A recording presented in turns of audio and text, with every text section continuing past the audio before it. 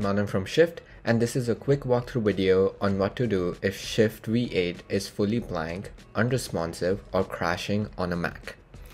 First, go ahead and press Command Q to fully close down Shift. To ensure that Shift is fully closed down, look for Activity Monitor on your Mac and type in Shift. If you don't see any processes here called Shift, then that means that Shift has fully closed down for you. Go ahead and close Activity Monitor and click on the desktop region here. Once you do that, you should see the Finder option, navigate to Go, and press the Option key on your Mac keyboard. Once you press the Option key, you should see that this hidden folder called Library reveals itself. Click on Library and go to Application Support.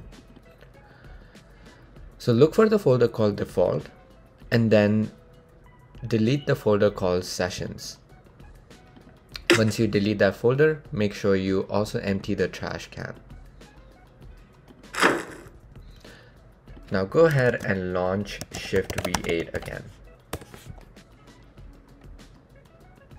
Now your blank screen and crashing issue should be resolved. Thank you for watching.